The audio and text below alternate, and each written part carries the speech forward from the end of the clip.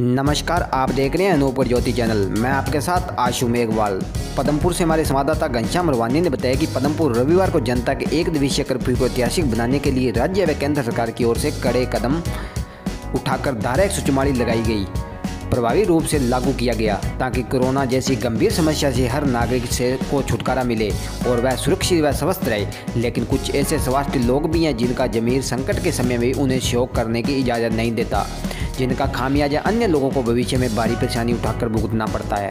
जनता curfew को जब हमने अपने कैमरे में कैद किया तो देखा कि धान मंडी के पास देसी ठेके पर लोग शराब पीने में व्यस्त थे।